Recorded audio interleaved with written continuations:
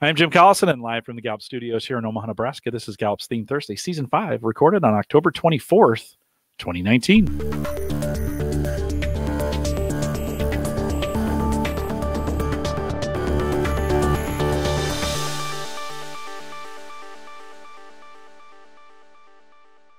Theme Thursday is a Gallup webcast series that dives deep into the CliftonStrengths themes, one theme at a time. And today's theme is restorative. You're listening live. Join us in the chat room. There's a link right above the video window on our live page that'll take you to the YouTube page that has the chat room. If you're listening after the fact to the recorded version, you can send your questions to us, coaching@gallup.com. Maika Leibbrandt is our host today. She's a workplace consultant here at Gallup. Maika, always great to have you for these Theme Thursday doubleheaders. Welcome back. Thanks, Jim. Gosh, it's great to be here. Those CliftonStrengths at the top of your profile are the most powerful. That can be, it can be distracting to get a list of 34 themes and even know where to start. But those themes at the top really represent your unique makeup of potential. It's not just whether you're talented, but how you're talented. And your greatest chance of making the most of this journey of discovery, the greatest chance of truly improving your performance at work or anywhere, lies in strengthening what you naturally do best and doing more of it. So if you possess a great deal of restorative talent or care about someone who does, today's podcast is for you. So what does it mean to have restorative as a top talent theme? You're great at facing a problem and dealing with it. You can untangle a mess, you can fix what's broken, you can find what's wrong and solve it. Seems pretty intuitive, Maika, but how do people with this dominant theme notice it in their lives? You might realize that you lean into problems where other people tend to lean out. If others are intimidated by the messiness of something, think about times in your life when you were energized by it. You might be attracted to fixer-upper situations. Maybe that means the kind of entertainment you choose. Maybe it's the kind of projects that you work on. You like the process of taking something broken along the journey to bringing it back to working order. You might be more patient than others. You know that things can improve. And in many ways, you can clearly see how they can improve. It might be true that you enjoy puzzles, especially those with an obvious state of solved. You determine progress by noticing milestones of improvement. Nothing is ever black or white or that binary of working or not working. It's always somewhere in between. And you can sense a potential breakdown of a project, a plan, or maybe even a relationship, depending on other themes. You are well versed in what goes wrong because you're so close to helping find solutions. Maika, I really appreciate that forward-facing look of restorative. We often think of it as a problem solver. In other words, I have to have a problem first in order to get to it. But the sense potential breakdown in a project, can be really, really important. As we think of these areas, though, in this season, we've been doing a little bit of looking back at that 34 report, has a new section on blind spots. Where are some areas that may cause us or hold us back from excellence? Sure. So, and again, these blind spots are not a diagnosis, not a scientific guarantee, but it is our responsibility to understand how the theme might be perceived by others. So these blind spots answer that question of how could you get in the way of your own restorative? One is that you are attracted to and energized by a problem, usually more than anyone else who's involved. Your solutions might be kind of half-baked if you don't make enough room for potential human user error. So learn all that you can about how your client is using your product, no matter how you describe client and product. And have some go-to intake questions that you can ask when you're presented with a problem. Make sure that they involve people, not just the plan, not just the strategy, and not just the process. Ask questions like, hi, what makes this solution important? Or why is it that we're trying to fix it right now? That's going to make you a lot more agile with the way that you solve. Another blind spot around restorative might be your excitement for solving getting in the way of people needing to feel uncomfortable. Sometimes solving their own problems leads people to meaningful learning. So know when you are owning the fix and when you are supporting someone who might need to work through some things on their own. And if you can't figure that out, if it's not clear, ask. Always ask. It might even just be as clear as saying, hey, what support do you need from me? And how will we both know if you're getting it? We often, and we've said during the ideation episode, oftentimes I ask for permission when I'm going to go into an ideation session when somebody's having a problem and I'm like, hey, I could think of some solutions. You want to just roll through these? I think on the restorative side, it also, especially when we think about it on a team, it may also be one of those themes that wants to ask for permission before it starts getting involved. In other words, are you interested in me in helping you fix this type kind of question? So as we think about the role it plays on a team, how else might it fit into that team structure? I love that idea of permission for teams in general, being able to say with real conviction and kind of hospitality, here's what I can offer.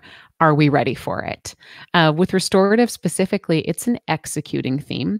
In that big CliftonStrengths 34 report, you'll find a lot more information on what that means starting on page 21. But essentially, executing themes describe people who, when they're faced with a problem, they break it down into ways of moving forward. It's about timelines, deliverables, really understanding what needs to happen. For restorative, if the team was a bunch of trapeze artists, restorative is the safety net below them. Fewer tasks get completely dropped or lost when someone with restorative is there to offer patience, stamina, advice on new ways of tackling something when the current approach isn't working. Emotionally, they can offer the reset that a team needs when something's falling short. So invite someone with high restorative to analyze what's going on and offer their take on how we could approach things differently. Again, they're going to notice some of those tweaks that make things run more smoothly, specifically if they're noticing tweaks that fix a problem. Restorative can be the person on the team who keeps us moving forward. They may not get the accolades for having new ideas or big flashy wins, but they're always there when something broken needs attention. So to compare it to other executing themes, I think it's probably going to help us understand not just bucketing executing together, but how does restorative play with those other ones? The first pair I want to look at here is restorative and belief. Restorative is the action that brings the pieces back together. Belief is action on values. So bringing those values to the forefront. So thinking about how they decide what to do. Deliberative will evaluate potential risk and proceed to the pathway that minimizes that risk. Restorative, every pathway is a mess. They can see that there is no situation that won't have risk. But restorative can stop alongside the highway and fix it. So whereas deliberative they might end up doing the exact same outcome. Deliberative does a lot more of the evaluation ahead of time. Restorative is sort of that in the moment fixing.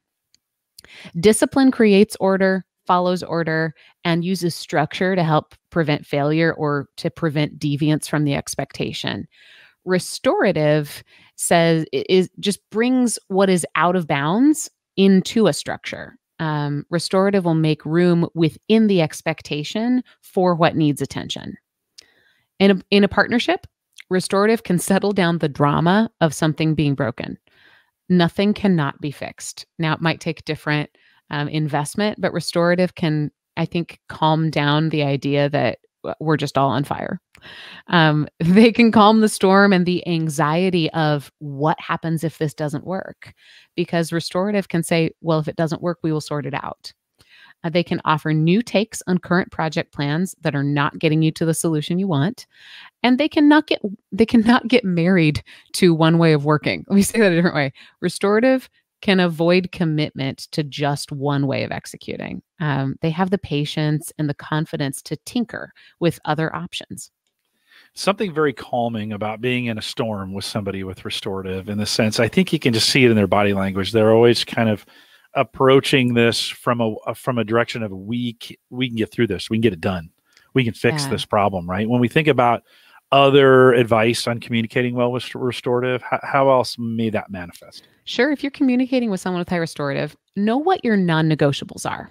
If there's a certain element of a project, a partnership, a product, or even a goal that does have to be done a certain way, let them know so that they don't rewrite that code in an attempt to fix the whole. Don't try to solve too far without including them. They are more ready to offer a solution when they have access to all the details. Sometimes That's going to mean asking questions before you've narrowed down to what you think are the most important parts.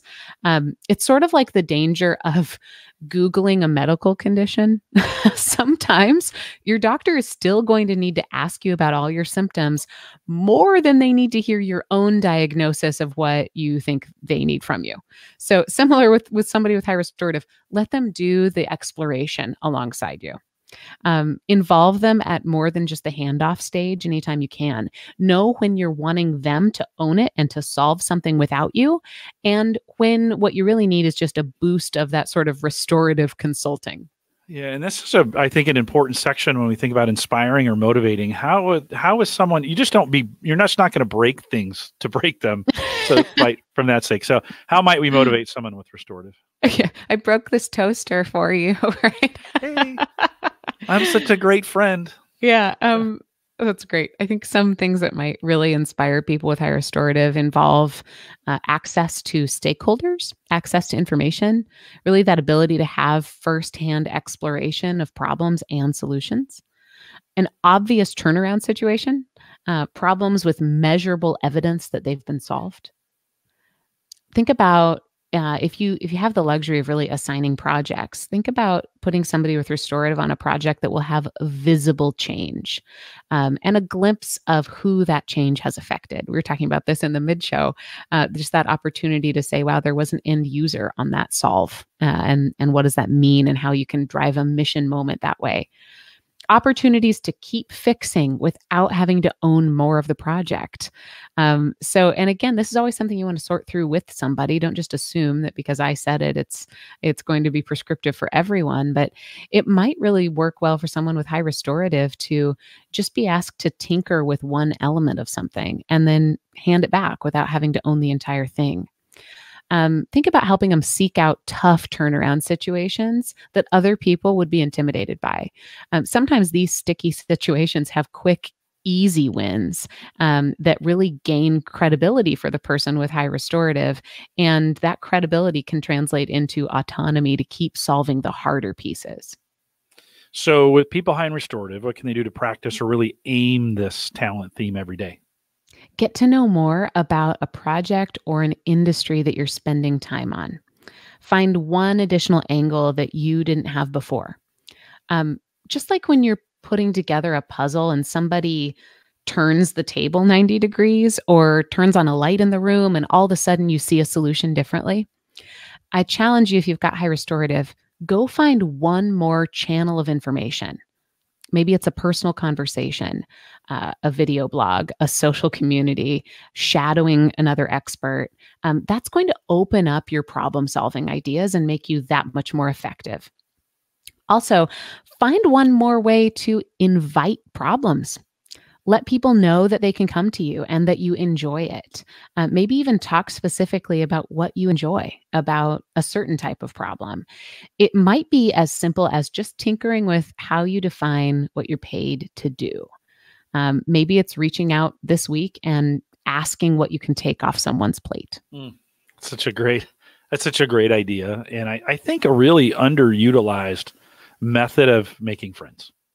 Just, hey, what can I help you with this week? Yeah. It's number one advice I give to new people when they show up here at Gallup. I'm like, you'll be successful if you're just helping people.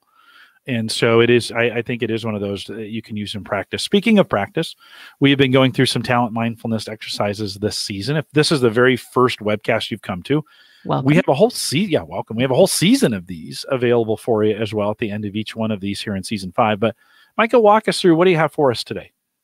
So talent mindfulness is an opportunity to break away from your day-to-day and focus on your own self-awareness.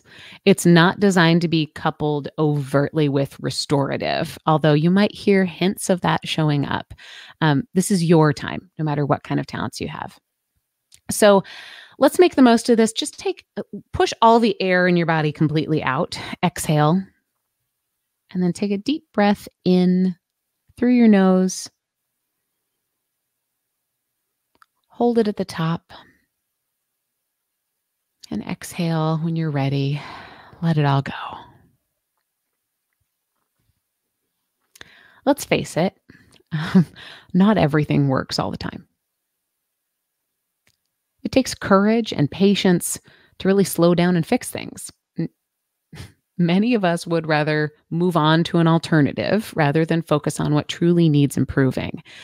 It's usually faster to move on, typically requires a lot less vulnerability, but it's not always less expensive. Some things we don't have the choice of moving around or moving beyond. And as it says in one of my son's favorite books, parts of you will grow back. You'll get more hair and more fingernails, but you only get one body, so take care of it. Don't worry, this talent mindfulness is not about your anatomy. Today, I want you to think about a relationship that is important to you right now. This could be in your personal or professional experience. Think about someone you have relied upon in the past who has also relied upon you.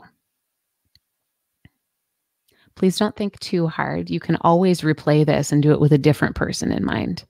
But get someone in mind who you have an established relationship with that you would say that relationship is important to you today. See their face. Hear them say your name. What's important to you about that relationship?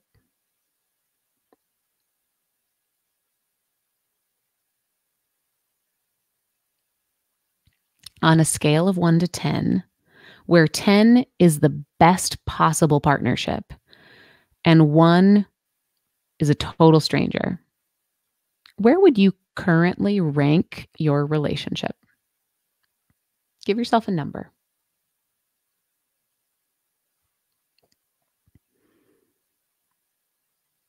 Now in your mind, name something this person does well that benefits your relationship with them.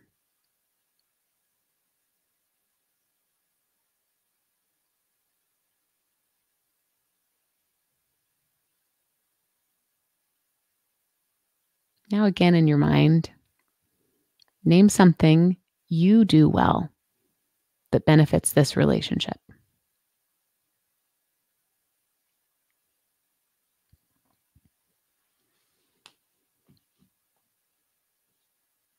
Let's go back to that number you gave yourself when I asked you to rank the relationship. Your challenge is to increase that number by 1. What ideas do you have right now on how to do that?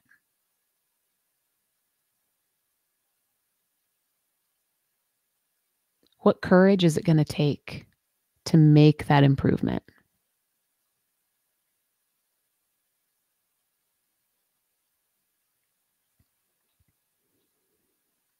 What's the easiest first step you could take to make the improvement?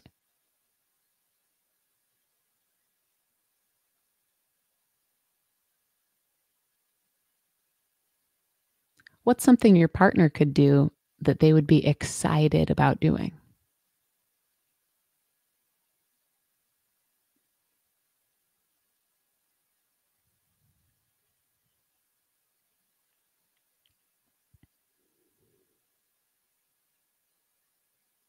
We're never really alone here.